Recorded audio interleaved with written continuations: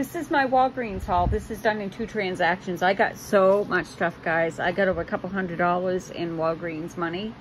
So it's amazing. It just keeps rolling and rolling. Well, anyways, I saw this cologne.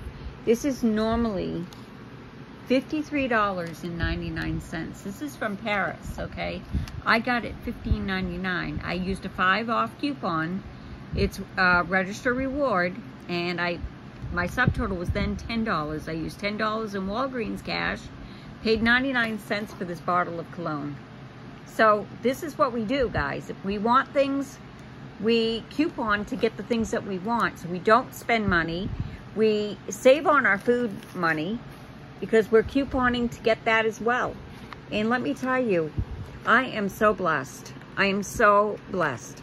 So these Colgate this week, if you buy 2 of them, they're $3.99 each. You're going to get back 4. There's a 2 off the toothpaste, 2 off the toothbrush. So that makes 4. Get back 4, making that free. The sheer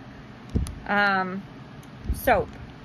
They are 2 of them for $6.28. It's buy 1, get 1. So it comes to $6.28. I had a 5 off digital.